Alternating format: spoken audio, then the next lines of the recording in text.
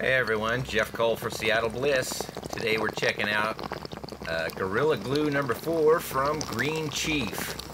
And we're going to give this a try and we'll get back to you in just a little bit.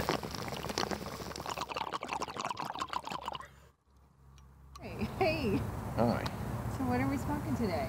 We are, that was Blue Dream. I gotta put the Blue Dream away. Okay. Today we're smoking Gorilla Glue number 4. And is it a sativa or an indica? It's a sativa. It comes from. So a sativa does what? All right, sativas are the ones that are more. For those of us just joining us and don't know anything. So. Sativas are the strains that are more energizing. They liven things up. They tend to make you happy. So Gorilla Glue number 4, and is there a Gorilla Glue 1, 2, and 3 that are in stores, or is it just number 4? Very good. Good. That's great that you should ask. The reason why this is called Gorilla Glue number 4 is because Josie Wales, this guy that he's a grower, and he. Josie Wales. Now I thought that was a Clint Eastwood character. Okay, well I'll put the spelling on the screen for you. Okay. Josie Wales. Intentional? Intentionally used this. It's a pseudonym. Okay. Once upon a time, it wasn't very legal to be growing this way. Ooh, so, okay. So anyway, Josie Wales, he had some plants. He popped some seeds. Well, let me back up just accidentally here. He accidentally had some pollination occur. Okay, I'm gonna just eat. I'm gonna try a little smoke. Okay, he had some pollination occur in his garden.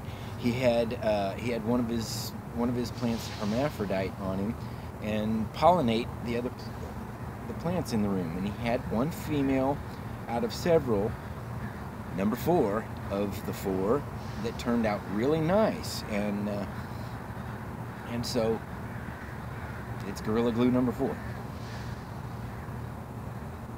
So the reason why we see so much of this in every single store, and it seems like every single grower is growing this stuff, because it's so hardy in our Northwest moist.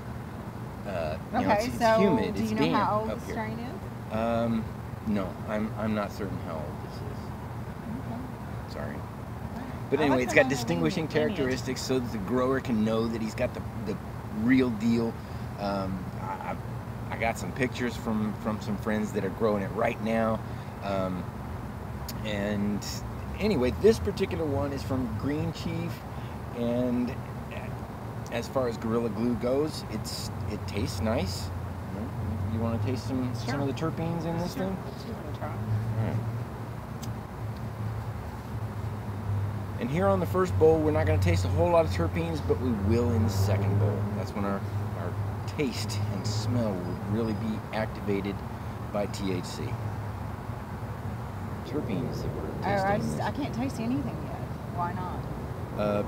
Well, right now we're fairly new smokers, you know, and so we're still raw. We're overwhelmed by the power of a lot of these flavors in here, and so the one that overwhelms us, and especially me anyway, it's like every single time I smoke, it's like fuel, diesel fuel, possibly other kind of combustibles, but it makes sense. That's what we're doing here. We're combusting something. Okay, so we're gonna taste it, maybe.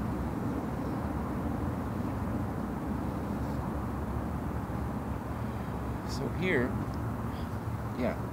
see, I can taste it now. We've been smoking long enough.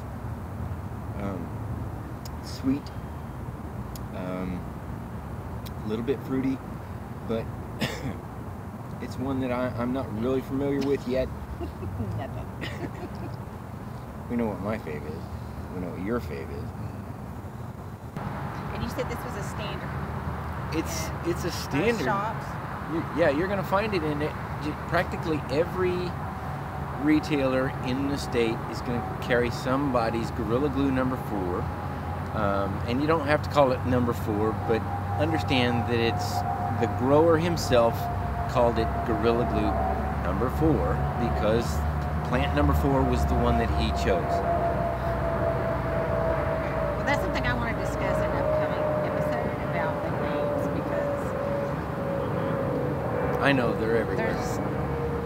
They're all over the place. It's daunting to try and figure out what, you know, your first visit to a shop is like, oh my God, it's terrifying. What do I buy? It can be scary, and that's why we're making this series. We want people to be educated on how to know which one's more for them, and what each different strain is gonna, what to expect, you know. Yes. Yes, it's. Oh man. What? I don't know if I like the strainer. Okay. Yeah. I feel kind of silly or goofy. Well, that's. You're used to smoking. Maybe it's the type of Gorilla Glue. I mean, you think of circus, you think about, you know what? I thought of the banana splits. Hey, Randy, where are you? Okay. Well. Yeah, you could expect this too. The names of different strains, they're all over the place, and the reason why they chose Gorilla Glue for this one is just that it was making the trimmers scissors really, really sticky, and oh, it's like Gorilla Glue, you know. And there's a branded product out there called Gorilla Glue, and this isn't that product, but hey, it's fun. That's what weed names are all about. Is they're supposed to be fun. Okay. Okay. Well, we had a good time with this one. We've got some upcoming events. We've got on 10/22, October 22nd. Let's see. Go to the music page on SeattleBliss.com, and you'll see West Spate and the Apollo Proxy are going to be playing at Substation Seattle. So we're going to be there to check them out, and we hope you will too. We'll share a little bit of video with you afterwards, but maybe we'll see you there. I've done one thing. What? I can't do this high. Well, I've only got one bowl, and we're about to have some more and give it a good taste. Yeah, we have to give it a good taste. This is embarrassing. All right, this is the only time that we're going to make you get high on camera, okay? Okay, we're not going to make her get high on camera anymore. Well, that'd be a good example to those of you that have never experienced cannabis. And I've shown you me getting high on camera several times, and you can see I get a little bit tongue-tied.